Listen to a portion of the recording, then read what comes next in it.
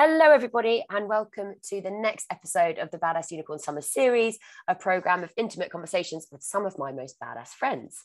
This series aims to provide honest, motivating, and no-nonsense perspectives from people who've been there and muddied the t-shirt to inspire you as part of your own personal growth journey. I've carefully selected a set of inspirational guests who've done incredible things, but who I think we'll all find are very much just like us. Through their stories and wisdom, I hope you're going to find pertinent little nuggets that will fuel your growth and help you to realize your potential. So without further ado, I'd like to introduce you to my second ever podcast guest, Lottie Unwin. Lottie is the founder of the Copy Club, which is the home for entrepreneurial marketers. And she's going to tell us more about that in a minute. Now, I met Lottie when I was doing the Marketing Academy 5 years ago. And I've been so inspired by Lottie's journey ever since. She's gone from head of marketing at Popcorn to then taking her side hustle and making it into a powerhouse for marketers. So without further ado, let me introduce my guest, Lottie. Lottie, hello. Hi, Al. Hi, darling. Thanks so much for taking part. It's an absolute pleasure. I can't believe it's been 5 years. I know, mental, how much can change in such a short space of time, relatively anyway. Yeah. I mean, 5 years actually sounds like quite a long time. It's true. Which is such a testament. Like, you've got like a baby in a business. Since we first met, like, having wine and a cigarette at the back of those parties. Yeah. But yeah, it's been like so nice to kind of be on this journey together. I feel like we've had some really like marked conversations over that 5-year period where we could probably draw like a really nice graph of like the progress we've both been on with the peaks and troughs. And that is precisely why I thought you'd make such a brilliant guest for us today. So first off, why don't you just tell us a little bit more about the Copy Club, and then I'd love to move on to your journey to founding a business.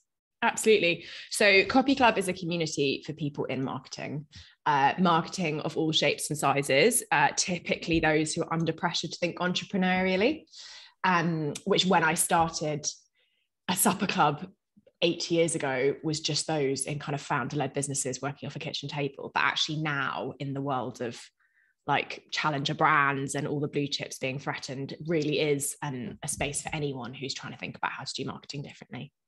And we exist to make our members' lives easier. And that for us means two things. So one is practical support. So I don't know how to do something and I could spend all night Googling it, or I could ask someone for the answer, or I could watch a video of someone explaining how this works.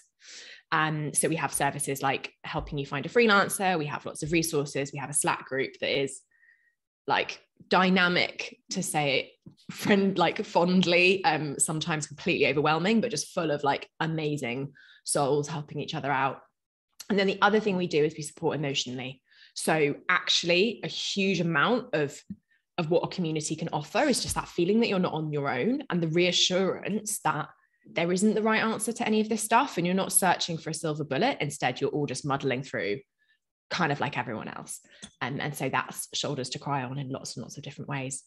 And that's the community. We are now over 1,000 members. We have a newsletter that's much bigger than that, but 1,000 plus active members who come to parties, come to supper clubs, get involved in Slack, join our talks, jump on coffee chats with other members all the time. And then around that, the community itself doesn't kind of make any money as such. We do it because we really believe in it and because it's saved my career and my soul so many times. So there's two kind of subsidiary businesses, which I guess are how we keep the lights on. So one is matchmaking, which is our version of recruitment. So recruitment, but friendly and not like recruitment as you've ever seen it before. I mean, just the name. It's brilliant. Exactly. Just like injecting a bit of love and humanity into an industry that's been a bit tarnished by commission. And Brand Hackers, where we run outsourced marketing teams for startups. So founders who are too small to want to hire a full stack marketing team themselves come to us and have a timeshare.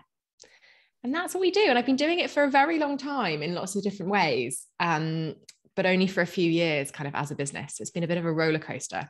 Amazing. When we met, it was absolutely not what it is today. Well, so let's talk about that, because I think it's so important to talk about the journey, which sounds a little bit cliched, but it's easy to look at these people and these businesses and think, oh, they've always been like that. But every single one of those people, even Jeff Bezos started in a garage and with like shitloads of books surrounding him, right? We all start from somewhere. So tell us a bit more about life before the Copy Club, what you were doing, and then how Copy Club came to be a thing and how it's developed since then. Yeah. So I was and I think it's so important, like maybe Jeff Bezos had an idea. I never had an idea. Like if you read the Everything Store, he like sits in his garage and like imagines this library of books. Like that's so not my story, and why I will never be Jeff Bezos. I was at Procter & Gamble at the start of my career, and I never thought big business was going to be for me. I kind of thought I was a startup type, but I got the P&G offer and everyone told me it was the best marketing training. And so I kind of turned up on day one feeling a bit clueless and to a retail park in Weybridge, not knowing that it was in Weybridge. That was my first mistake. Glamorous. I know. I turned down the L'Oreal offer, like the L'Oreal interview process, because I was like, I can only do one. And then someone told me that one was in Hammersmith and the other was in Weybridge. I was like, balls, I've really made the wrong call here. Should have done my homework. But I actually loved a lot of corporate life. Like we were flown to Geneva to sit in classrooms to learn about how to do marketing. We had a learning center. It was this building that was just like dedicated to training. And we'd go off to the learning center twice a week at lunch to have a presentation on something. And I just thought it was phenomenal. And I went on to like do a lot of kind of extracurricular work, like helping develop the learning program. And I was really enjoying like having this network of other marketing people across all the different P&G brands. And then I went to Propercorn, where I was like head of marketing, but in huge inverted commas, like head of, because they had no like other name for me and that they were paying me slightly more than the other people in the team. And so I had to have like a grandiose title, but I didn't have any of the answers. I really thought I did. I came in with a real ego problem and was absolutely taken down a peg or two by the reality of startup life. And then I just realized at Propercorn that life was really tough when you were alone and when there was no one else in the business that you could go to and say like, help, I'm really struggling. So I started a supper club where I kind of just invited 12. I can't even tell this story without like over egging it retrospectively. Like I didn't start a supper club. I just invited some people to have dinner with me. And then after that first event, it felt like a really good thing. And everyone was asking me when we were doing it again. And so then it kind of began to feel like something formal. And that was now 8 years ago. And basically what happened is like a sticky note on my desktop of names of other people who worked in marketing just grew and grew and grew. And then by the time I did the marketing academy, so it's quite a good like milestone to hang things off, I'd started doing some breakfast trainings and we were running, I say we, it was absolutely just I was running some sessions around like topical things alongside some dinners. But that was all it was at that point. And then I went freelance because I wanted to move abroad. So I moved to India for a few years. And it was in that transition when I had the opportunity to think a bit and to kind of step away from the London landscape that I realized that I was really solving a problem. And at that point, instead of trying to set up business B, I began to think really differently about what the value that Copy Club could offer members might be, and actually to think about it in those terms. Before then, I'd not asked anyone for any money other than a deposit to confirm they were coming to events. I was running like a deposit basis, which I think was like £4, just that I had some certainty of turnout. But then I began to flip that and think, right, there probably is a value equation here.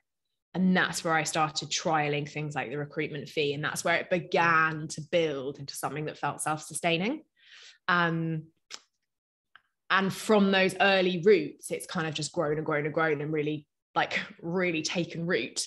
And now it's like a pretty big thing. Like we were just catching up before this about how, suddenly there's a team of 20 and quite a big like marketing content production machine to keep running, which is a total joy. But it's not the Bezos plan. Like it does take me by surprise as opposed to being like all part of the master plan.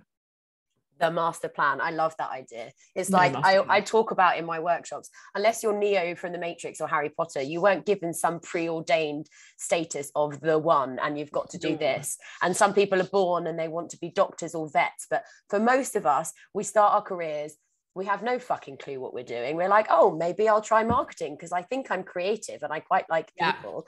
And then we just go through life trying to figure out what we like, what we don't like, and trying to do more of the things we like and more of the things we don't like. And I think what your story really embodies is this concept that I teach called follow the scent, which is if you have energy for something, if you enjoy something, it's about trying to find that smell and following it and seeing if you like the smell of this and if you don't like the smell of that, and just following almost those nuggets of energy, those breadcrumbs, if you will, to see where they take you. And then those will open windows, that will open doors, that you'll slip through a cat flap. And before you know it, you've got a business of 20 people because you've just followed the opportunities and the things that gave you energy. Does that resonate? Yeah, absolutely. I think all I've done is, well, I've probably followed two scents, actually. It's a really interesting metaphor. One, what do my members need? I've been absolutely obsessively focused in giving the community what they need when they need it. And that's meant like a COVID hotline when everyone lost their jobs, or like very practical advice on like how to manage changing budgets, which is what we're focusing on at the moment for obvious reasons. Like it's just been very short term, but intentionally so, like strategically short term, because as well and good as it is to have a sexy 12-month roadmap for the training we're going to run, like I don't know what people want to know right now. And, you know, we had no idea that TikTok was going to be such an important part of the work we do when we work in brands. That's like really emerged in the last 12 to 18 months. There's no way I could have planned for that being something I needed to resource. So I think that's like one scent. And then the other scent personally is that I've remained very focused on what I'm good at and really try to like structure a lot of the way we work, the way we bring ourselves to a situation, like our tone of voice, our positioning, to keep that like, I mean, I think of authentic as a bit of a kind of hollow word, but just to keep that very focused on where I can do a disproportionately good job. And that's actually just like really nailing down on my strengths and kind of building my team around that. So I think I've probably followed those two things, and at times they've kind of come together really nicely. I'm sure there are times where they've like smashed apart horrendously. But on the whole, I think that's been the journey. I love it. So if my listeners are here and they're thinking, how can I take what Lottie's saying? I'm going to paraphrase. It's, you know, at the beginning, following the energy, but the things that are coming out as things that people need, then being really dogged about what do my customers want, and making sure that you're delivering against that in whatever shape or form that takes in what you're doing. And then being really clear on what are your strengths, which aren't just what you're good at, but a key part of strengths is about what you are good at, which is often correlated with the things that you enjoy and that you get your energy from, and finding ways to bring those things together. Yeah, I think it's the pairing that's so important, because hearing you play that back, I can think of so many examples of brilliant founders working in businesses where there's frankly just not consumer demand. And you might have a passion to bring something to the world, but if you're not, like, in a way, that passion can be quite blinding and can kind of stop you seeing, like stop you having the humility to say, this actually just isn't right. And so I think like a servant ethos, where you can get to a position where you like really channel that everything you do is like in the contribution or the support of a core group of people. I think it's that mindset that's really helped me stay focused. Love it. But at the end of the day, and I think some people, they're quite fearful about trying something. You have to try to see whether or not there is customer demand. If you don't try, you'll never know, right? So you have to give it a go, see what happens. Then maybe you pivot because actually the demand's like this, or because things are changing and you need to be agile. So yeah, you got to start somewhere, right? Exactly. And like, and do that honestly, like really be MVP about it. I think, again, like I see so often kind of ego get in the way, and someone like overwrap an initial idea because they want it to be brought to the world in this like beautiful, perfect, aesthetic, ideally created format. And actually all of that is wasted energy. The only thing that matters is like, is that seedling concept relevant or not? And so when I first started doing matchmaking, basically I looked around the industry and realized a load of people had jobs because I'd introduced them to people, and had a bit of a facepalm moment where I was like, oh no, recruiters make loads of money from this, and I think I've mugged myself off. Like I think I've missed out on some like serious cash. So I was like, well, I wonder what would happen if next time someone says to me, can you find me someone for this role? If I was like, sure, but it's going to cost you an amount of money. So I made an email signature. There was no graphic. It was just, sure, it was just basically template text, like, sure, I can help. If I find you the right person, I'll invoice you £250 after they start. Let me know if that's okay, Lottie. And every time I got that email, I just send the template, and I send it 10 times, and 10 times they said yes. And so I edited the template and made it 500, and 10 times they said yes. And I've basically been doing that now for 5 years, until we're at the point where we charge like very credible amounts. And, you know, the email template has a link to some terms in, but it's no more complicated than that. We still don't have a website. We still don't have a pitch deck. It's just written, like, it's just off some copy and like off a little bit of spiel. And I think keeping it that simple, like MVP is like, what 3 sentences can I write that's going to put this proposition in front of 3 people? MVP is not the Wix website that takes you all weekend. And so I just completely agree with what you're saying, but I think it's like another example of humility, like not needing it to be like a representation of your whole identity. Yeah.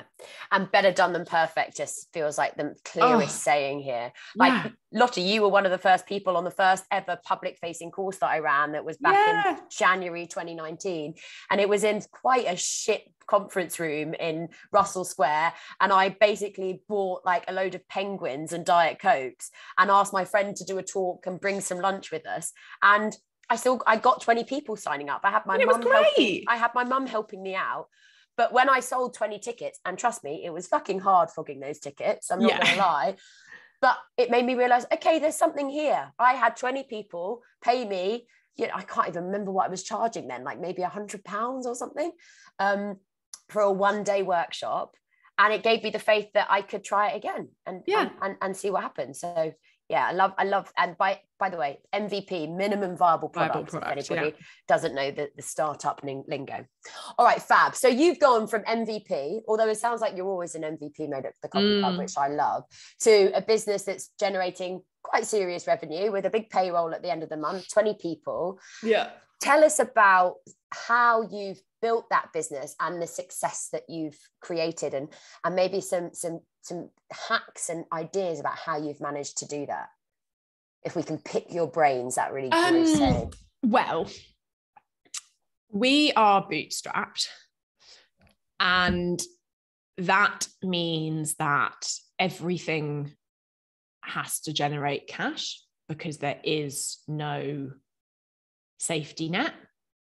And that's meant that my process has been really simple, which is every person who's joined the team has joined because there's a really clear, compelling business case for why they're going to be a sensible decision for the business. Mm-hmm. So I hired an assistant, Hope, who's still with us, who runs our community and is like an absolute bedrock of everything we do. She joined very early on when it was clear that I had enough freelancing revenue that I needed the support and that I could comfortably pay for that. Then Fran, who was our next employee, started volunteering while she was on furlough. She just came to me from furlough and said, I'm really bored. I'm a member. Can I do anything? And she started running an events program. And it became quite clear that if she could get the events program to the point where it generated enough revenue to pay for her salary, then she could have a job. And she did it, and she had a job, and she worked with us for a long time. And that pattern's really continued. So I didn't take, until very recently, 6 months ago, I didn't take any risks in terms of hiring. Like in every case, I'd stress tested the numbers and it did not feel like there was a way it could go wrong. That has huge advantages in terms of like safety financially, which for me was a really clear value. Like, I am not the kind of person who can make payroll by a pound and pay someone late and chase invoices. Like, financial stress for various reasons, like in my childhood there's a lot of financial stress, and I'm just like absolutely point blank not interested in it. Plus just one. Like, yeah, just like, nah, not for me, don't want to do it, don't want to go near it, means I will never be a millionaire, fine.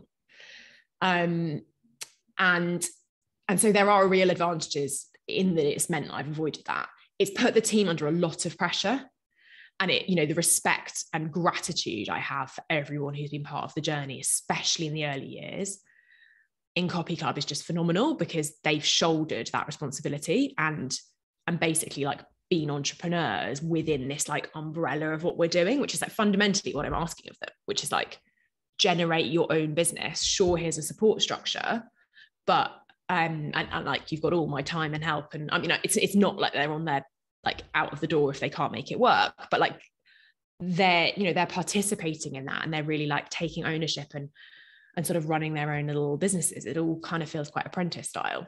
And so that's been tough and has meant that we've been overstretched a lot because we're winning work before we resource it. That's changed in the last few months. So we've kind of hit a point kind of coming into this year really where we said we're going to hire ahead of our growth. And that personally has felt really stressful, but it's the right thing to do in terms of like managing workloads a bit more kind of calmly.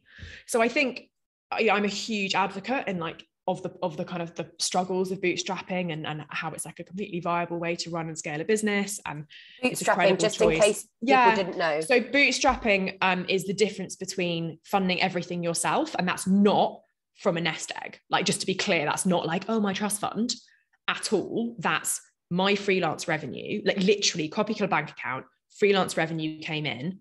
What I was earning from my freelance revenue enabled me to hire my first assistant. What me and my assistant Hope were both bringing in meant that we could hire someone else. So the bank balance at the start was zero. There's no cash injection from someone else.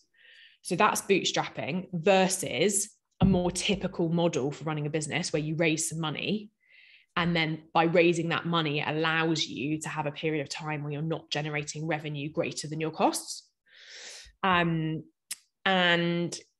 you know, all of the chat is around like how great it is to have raised X million and how fantastic it is to have done this crowdfund. And there's a lot of like celebration of having raised money. And actually, I think there's a lot to be said for doing it differently. So that was that, like, you know, to come back to your question, kind of how did I get there? It was really step by step, robust business case at a time, looking risk really in the face and trying to be very realistic about what could go wrong, so that you know, so that I was running quite a cautious business, because that was like the way I chose to approach it. And I think a lot of what we can take from you and this story is a lot around like being scrappy, like keeping things lean and not spending money until you need to spend money. Like at the beginning, you don't need to, as you say, you don't need to have some powerhouse website that's got all the bells and whistles. You can do things actually quite simply to test the proposition. And then once you've got the belief and the confidence that, yes, I can afford to hire that person or build the fancy website or invest in a fancy office space. But before that, to just proof of concept, basically. Absolutely. And always proof of concept. You know, you just said back to me that like it's always MVP at Copy Club, which I've not really thought about in those terms, but like you never stop needing to prove concept because the market you're operating in is changing all the time. Yeah, I love it. Okay. So tell me about some of the most difficult parts to building Copy Club.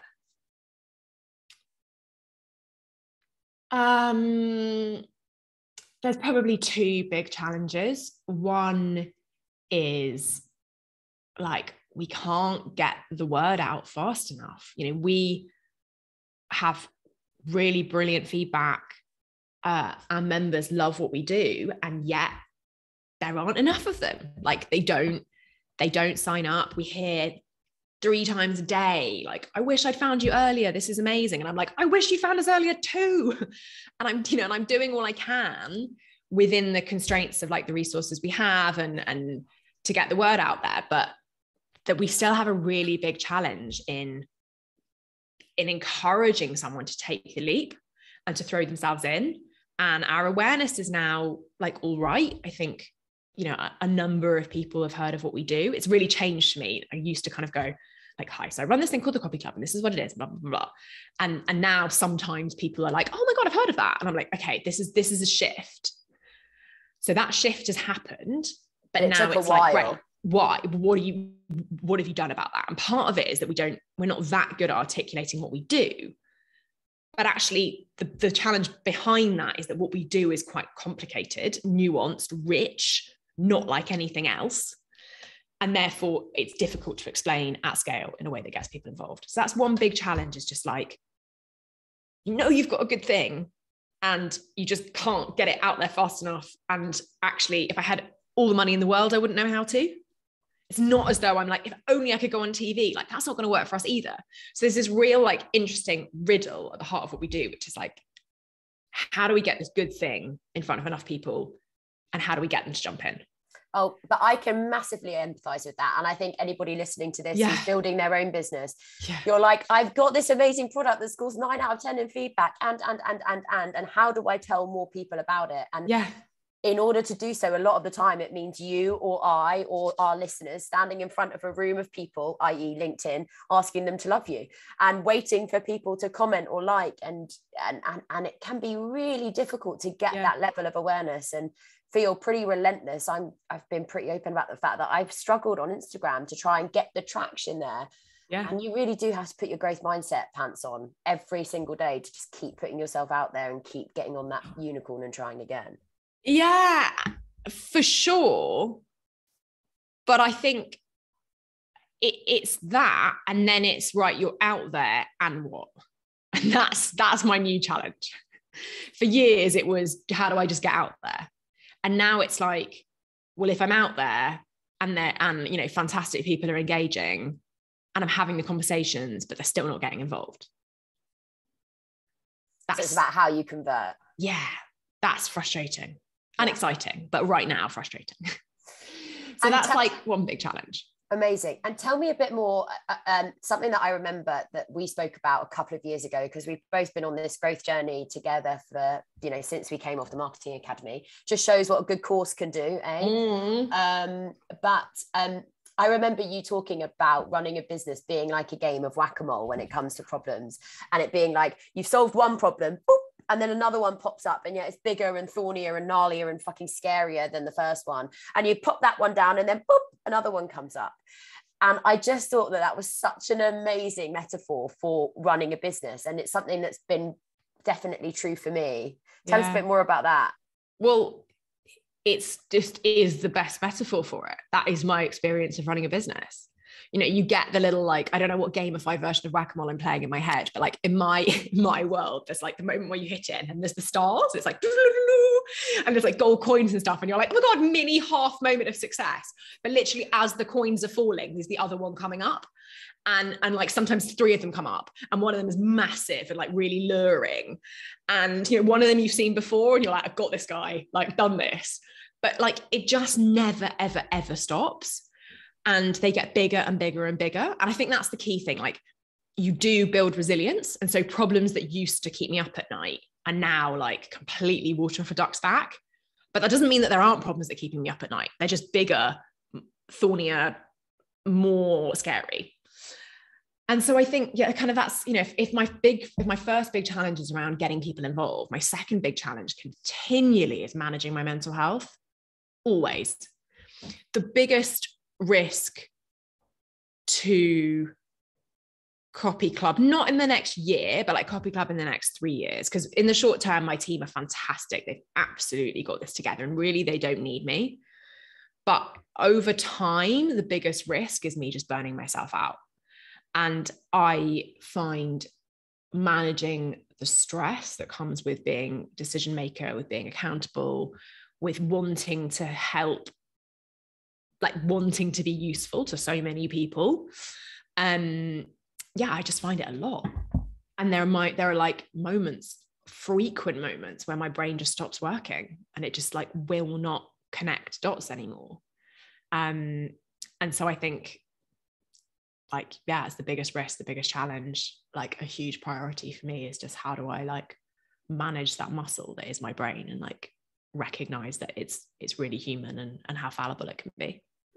I'm sure a lot of the listeners can empathize with that, like especially when you're a striver. I've got this new term where you're wanting to do things, whether it's, you know, starting a side hustle or just really nailing the job that you've got and raising a family and trying to exercise and God forbid see friends. It can feel like a lot a lot of times. Tell us then more about how you, when you get those moments where your brain stops working and the dots go all fuzzy, how do you reset and kind of find that balance again? Well, I'm really focusing on like preventative strategies as opposed to plasters. So I had a breakdown 18 months ago that I've written a lot about on LinkedIn. And if anyone's listening and it resonates for them, like I'm not going to go into detail for like trigger warning reasons, but if anyone wants to talk about it, then reach out. But I learned the hard way that it's not okay to be like, at the end of the day, when I'm feeling like this, I make this herbal tea. Like it's about how do you remain resilient and how do you put yourself in a place where there's always 30% left? Because if you like run the battery dry every day, then A, like whack-a-mole, something's going to come up. And if it's a big one, you've got nothing left. And B, like you don't recharge quickly, like it does erode. So for me, it's about like, it's interestingly, it's about like real choiceful sacrifices. And I think I'm only recently being able to like really comprehend that they actually are sacrifices. So like sleep is absolutely paramount, like huge respect to anyone who's doing this with children. I literally have no idea how you do it. Like no idea. For me, it's like I'm obsessive about getting enough sleep, because if I can't do that, then everything falls apart. I have one laptop free day a week where I don't look at my laptop for anything. So that means like no booking holidays, no checking personal emails, no watching Netflix, like nothing. Because for me, that's really important to like keeping some rest. And is that like normally a weekend day? Yeah, that would be a weekend day. Yeah. I do work 6-day weeks. Like, unfortunately, that for me is just like pretty much inevitable. That doesn't mean like I work all day the other weekend day, but I definitely do like a solid diarised shift. I work really long hours. It's not like I don't take lunch breaks or go for walks or like do the things that I meant to do. I exercise really rigorously. I really invest in relationships with family and friends. And I have enough now, like understanding of my own brain to say it's enough. And I take really regular holidays. That for me is really key. Like I'm prepared to do the work when I'm in work mode, but being able to switch off. I probably take more I don't give myself annual leave, but like I probably take more annual leave than I would in a normal job, but work harder in the sprint periods. So I think it's just about balance and like self-awareness. And I think, I guess like in the way I've just described that, there's like a bit of a dose of self-care, but there's also a bit of dose of like the reality of what it's taken to get to the position I'm in, and like the reality of like what it's going to take for as long as I can maintain it. Yeah. So interestingly, you talked about working a 6-day week, and you speak quite openly on LinkedIn about the fact that you do work long hours, and being an entrepreneur is not a 9 to 5. Do you think that sort of like hustler culture that some people are fighting against is essential for being a successful business person? It's like a topic that I obsess over. Like I really don't know where I stand on it.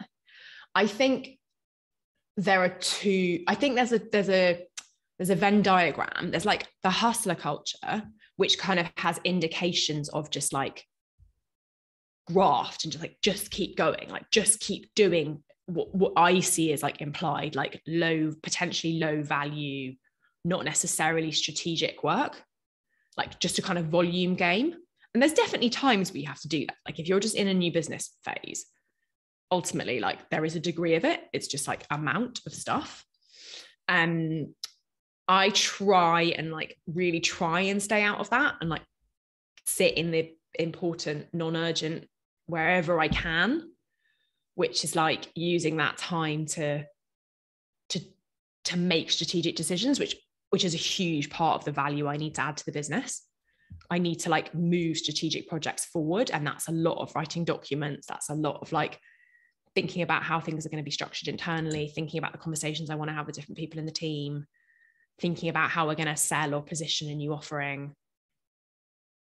So I do think I work hard, but I don't think I'm doing it in like I don't think it's the hustle madness. I don't think it's like the treadmill feeling when I get it right. Like, I think it's more choiceful than that. And I think it's like decisions. Like, if I'd raised some money, that would definitely be different. Like, I wouldn't need to do that. So for me, it's a choice to have more ownership, but potentially have to like move the treadmill faster myself.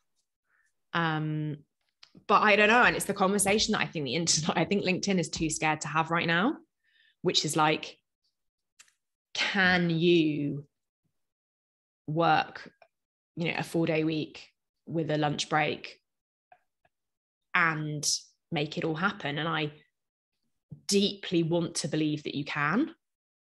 Like, I just am not into a world where we say that's not possible. But I think it requires some really interesting creative thinking around like where you're spending that time and what the support structure around you is. And that's what we should be facing into that, as opposed to just saying, of course you can. Because the reality is it's really, really hard. And I think the interesting conversation comes when you kind of get past the political correctness, which is like, to even question it feels quite shocking now. So yeah, that's the debate that I think someone needs to start, and I'll jump in, but I'm too scared to be there. Oh no, and I think it's a conversation that lots of people are having in different ways. Yeah, like, but we're always around it. I don't feel like anyone's having like the really knotty conversation. But nobody necessarily knows the right answer. I mean, in my experience, I had a baby 9 months ago. I came back very gradually from parental leave, rather than maternity leave, and then was working like 20 hours a week for the first 3 months. And we were talking about this earlier. I was quite hand to mouth. I was able to do a new business proposal here, have a call about all training I was doing there, but I wasn't able to do a lot of the proactive stuff. Yeah. I hired someone because, all the mentors I follow are like, you need to work smarter, not harder. You need to optimize your time and get better return and give away the things that you can delegate and blah, blah, blah, which I've done.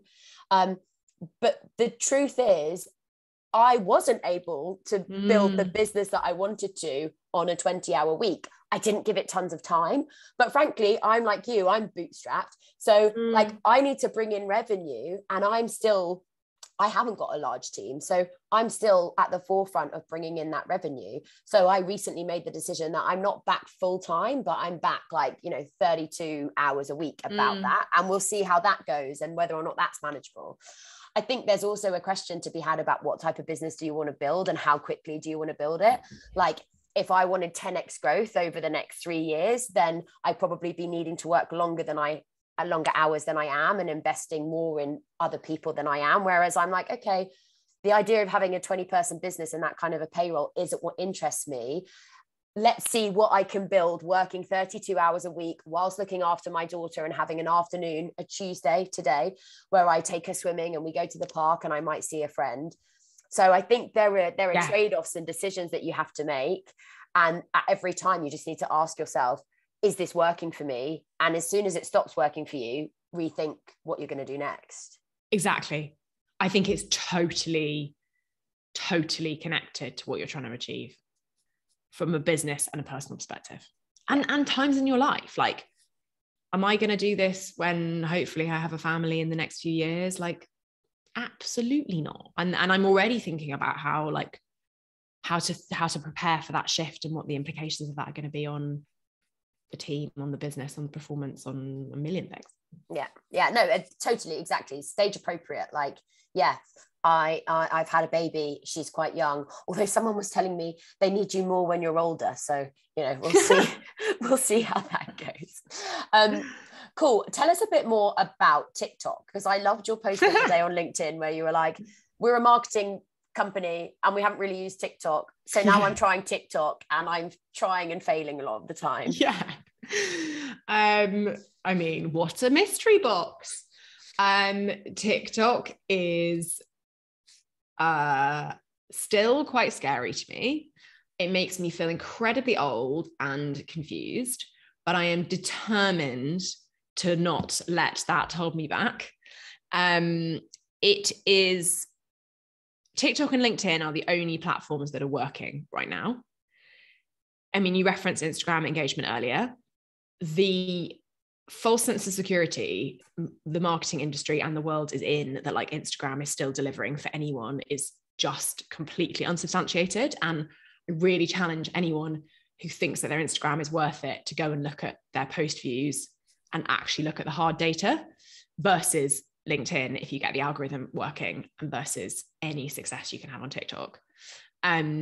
So LinkedIn is my like absolute favorite place in the world. I spend a lot of time there, write about everything that's in my head on LinkedIn, and it's done wonders for the community. And so I'm having a go at TikTok, but with the support of an amazing girl called Han, who works for us in Brand Hackers, who's like helping me, like being my like TikTok guru, and kind of like nudging me all the time to be recording stuff for her, and helps me turn it into content that at the moment is definitely not setting the world alight, but it's really fun. It's definitely cheering me up. Like we're producing stuff that's like making me smile and making me reminding me of what we're up to and like how much is going on. So I think TikTok is actually a great kind of, it's almost like a representation of what we were talking about, just having a go, because there really isn't anything more to the platform than just having a go and using some trending sounds and some hashtags, but just like getting stuck in. Okay, so is that the trick? Trending sounds then? Trending sounds are key, yeah. Okay, right. You don't even need to have them turned up. So you can put trending sounds on silent on the back of your TikToks. I don't actually know how you do this. God, I literally sound like an 80-year-old. Anyway, trending sounds, hashtags are the key, but also just finding the stuff that's like finding the niches, like see what's trend, like see what's going viral, see what's getting uptake, and like throw yourself in. And then also there's just this huge overlay of like it's ultimately completely random. Honestly, like I've spoken to very, very credible people in this space, and there is not a huge, like there is a huge degree of just like trial and error. So good to know. It's like a fun playground. Just approach it as a playground, but with the spirit of just getting started. And that's it's absolutely like overthinking is going to be the death of any efforts there. Yeah. I think social media is it's such a tricky beast, isn't it? And I'm really, I try not to, in a personal capacity, spend too much time on social, because I don't find it particularly helpful for me. And, you can waste hours scrolling. And I sometimes feel that disconnects me from how to grow the channel, because I'm not prepared to kind of like personally invest there. But I'm trying to protect my mental health, but I need it for my business. So it's a really tough one to figure out, I think. I think choose a channel and make it work for you. So like I do spend a lot of time on LinkedIn and I really love it, and I curate my feed quite carefully. So I'll like hide stuff that's not interesting to me. I'll follow people that do give me what I like want from the platform. It's where I discover a lot of really interesting brand work, like probably actually get a lot of my current affairs from my LinkedIn feed. Definitely have a lot of conversations, stay in touch with people I care about. So I think, yeah, it's about being active in the way that you use that space. Yeah, love that. I love the idea of curating your feed. I never thought about it like that. Okay, Lottie, we have kept you for long enough. So I would love to just ask you the final question, which I know is a really boring one for a podcast, but I think that it's a really interesting question and I've always found it very useful. Your best piece of career advice? My best piece of career advice came from my first boss, Procter & Gamble, who said to remind yourself all the time that no one can do your job better than you, but you can always do your job better. And I think why I love it is that it recognizes the insecurity and lack of confidence is actually like the biggest potential downfall for all of us. Yeah. And that time invested in thinking that someone's on your tail or that you're inadequate is just not going to serve you. And that doesn't mean that therefore it should go away, because I fully recognize that human brains are way more complicated than that. But to kind of every morning say to yourself, I am doing the best anyone could do in this role, in this time, in this circumstance. You know, I am, like, some kind of positive affirmation that's not blowing your own trumpet, but it's just like putting your feet on the ground and kind of cementing your right to be in the role you're in, married with this humility of, we all have so much to learn. Like, there is so, especially in marketing, there is so much to get your head around, and there are so few hours in the day versus the potential impact we can have. And therefore to be really recognize that you're not perfect at all, and that there's always opportunity to improve. I think that just like that little phrase marries the two ideas really neatly. Love it. Brilliant piece of advice to end on. Well, thank you so much, Lottie, and thank you for listening. Pleasure. And hopefully we'll see you next time. Bye, everyone. Thanks all. Bye. Bye.